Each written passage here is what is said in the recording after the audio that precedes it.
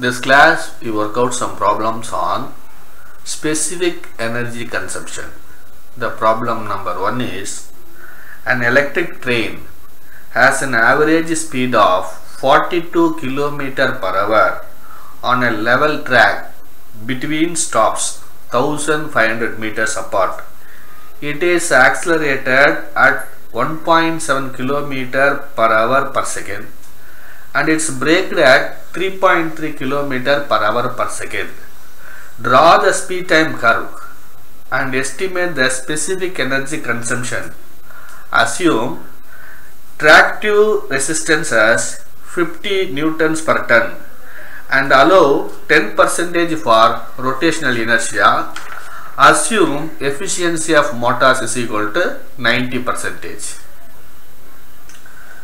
So in this problem, VA is given 42 km per hour, that is average speed, and distance between two stations is given 1500 meters or 1.5 kilometers, and acceleration is given 1.7 km per hour per second, and braking retardation is given 3.3 km per hour per second. Tractive resistance is given 50 Newton per ton and rotational inertia is equal to 10%. If the rotational inertia is 10%, that means we can find the accelerating weight. Accelerating weight is equal to dead weight plus 10% of dead weight. Here dead weight is 50. 50 plus 10% of 50 is equal to 55, or WE, dead weight, accelerating weight divided by dead weight is equal to 1.1. Next we know that specific energy output is equal to 0.01072 into Vm square divided by d into accelerating weight divided by dead weight plus 0.2778 into train resistance R into d dash divided by d. D dash is equal to d, that is a total distance between two stops, minus distance travelled during braking. The first is we have to find time of capital T, that is this is T, total T, that is T1 plus T2 plus T3, that is equal to d divided by VA into 3600. We know that d is equal to 1.5, VA is equal to 42, therefore T is equal to 128.57 seconds. So T is equal to 128.57 seconds. Next we have to find the K.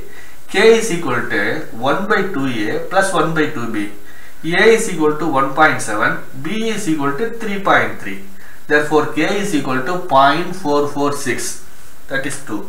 Number 3, we know that Vm is equal to T divided by 2K minus root of T square by 4K square minus 3600 into D divided by K. We know T is equal to 128.57, K is equal to 0.446, D is equal to 1.5. Substitute all the values in this formula. We find Vm is equal to 51.04 km per hour. Number 4, we can find the braking duration T3, that is T3. T3 is equal to Vm by B2. Vm is 51.04 divided by 3.3, that is equal to 15.47 seconds. T3 is equal to 15.47 seconds. Next we can find the acceleration duration, that is T1, that is equal to Vm by A. Vm is equal to 51.04 divided by 1.7, that is equal to 30.02 seconds. This is 30.02 seconds. Next is distance travelled during braking, that is equal to half into Vm into T3, that is equal to half into Vm 51.04 into T3. T3 is equal to 15.47 divided by 3600 is equal to 0.109 km. So distance travelled during braking is equal to 0.1009 km. We can find D dash. D dash is equal to D minus this value. D is 1.5 minus 0.109 is equal to 1.391 km. So in this equation, we know Vm, we know D, we know accelerating weight, we know dead weight, we know D dash and Vd. We can find the specific energy output. Here in this equation, we substitute all the values, that is specific energy output is equal to 0.01072 into Vm, that is 51.04 the whole square into 1.1 W by W, the accelerating weight divided by dead weight is equal to 1.1 plus 0.2778 into R train resistance, that is given 50 into d dash is 1.391 divided by d is equal to 1.5. we will get specific energy output is equal to 33.36 watt hour per ton kilometer. Here we have to find the specific energy consumption. Here the efficiency is given 90%. Therefore 33.36 divided by 0.9, that is equal to 37.07 watt hour per ton kilometer. That is the specific energy consumption. Here this is a speed time curve. T1 is equal to 30.02, T2 is equal to 83.08, T3 is equal to 15.47, capital T, total time T1 plus T2 plus T3 is equal to 128.57. Problem 2. A 410 electric train runs up an ascending gradient of 1% with the following speed time curves. 1. Uniform acceleration of 1.6 km per hour per second for 25 seconds. 2. Constant speed for 50 seconds. 3. Coasting for 30 seconds. 4. Braking at 2.56 km per hour per second to rest. Calculate the specific energy consumption if train resistance is 50 Newton per ton. Effect of rotational inertia 10%. Overall efficiency of transmission gear and motor 75%. In this problem, net weight of the train is given 400 tons. Gradient is 1%. Acceleration is 1.6 km per hour per second. Retardation is 2.56 km per hour per second. Braking retardation. Resistance of the train is given 50 newtons per ton. Rotational inertia 10%. Therefore, we can find accelerating weight. Accelerating weight is equal to 400 plus 10% of 400, that is equal to 440. And efficiency of gear and motor is 75%. This is 25 seconds. Accelerating period is 25 seconds. And the free running period is 50. Coasting period is 30. This is a curve. AB is acceleration, BC is a free running, CD is a coasting, and D is a braking. Here the four areas will come, that is ABF1 and BCGF number 2, CDHG number 3, then DEH, there are four. We have to find the total distance traveled during the entire period. So first is we have to find V1. What is V1? V1 is equal to A into T1. A is given 1.6. T1 is given 25. That is equal to 40 km per hour. Number 2. Tractive force during coasting. That is equal to 98 into W into G plus W into R.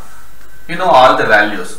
Fine. We get tractive force during coasting is equal to 59,200.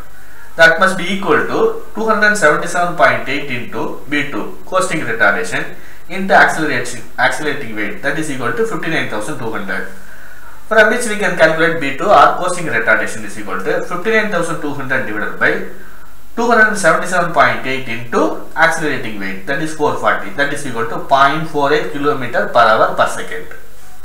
The next we have V1 is equal to 40, okay, 40 km per hour. V2 is equal to, we can write V1 plus B2 into T3. Here B2 is equal to, the speed is decreasing, therefore it is minus sign.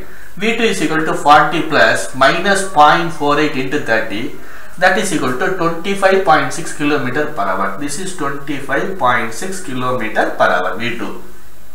Now we have to calculate the total distance. Here the distance travelled during acceleration period, that is ABF, half BH, it's a triangle, half BH, that is half into 1 by 2 into 40 into this T1 is given 25 divided by 3600, that is equal to 0.139 km. Number 2 we have to find this area BCGF, that is equal to V1 into T2. This T2 is given 50. Therefore, V1 we know 40. 40 into 50 divided by 3600. That is equal to 0.556 kilometer. Number 3, we have to find CDHG.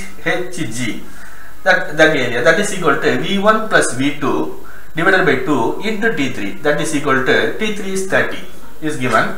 Therefore, 40 plus 25.3. This is 40 plus 25.6 divided by 2 into 30 divided by 3600 is equal to 0.273 kilometer. Number 4, we have to find DEH. That is the area. Distance traveled during braking. That is DEH. That is equal to half 1 by 2 into V2. V2 is 25.6 into 10. T4 already we found 10 seconds. 10 divided by 3600. That is equal to 0.036 kilometer. So the total distance D is equal to the 1, 2, 3, 4. That is equal to 1.004 kilometer. We have already found D is equal to 1.004 kilometer. Next we have to find D dash. D dash is equal to distance traveled during acceleration plus distance traveled during free running. Distance traveled during acceleration is equal to 0.139. Distance traveled during free running is equal to 0.556. Therefore, D dash is equal to 0.695. The formula for specific energy consumption is equal to 0.01072 into Vm square divided by eta into D. Here eta is given 75%, that is equal to 0.75 into accelerating weight divided by dead weight plus 27.25 into gradient divided by eta into D dash divided by D plus 0.2778 into train resistance divided by eta into D dash by D. So accelerating weight divided by dead weight is equal to 1.1. D dash by D is equal to 0.692. We know all the values. Simply substitute the values in this formula. The answer is 63 watt-hour per ton kilometer. The specific energy consumption is 63 watt-hour per ton kilometer.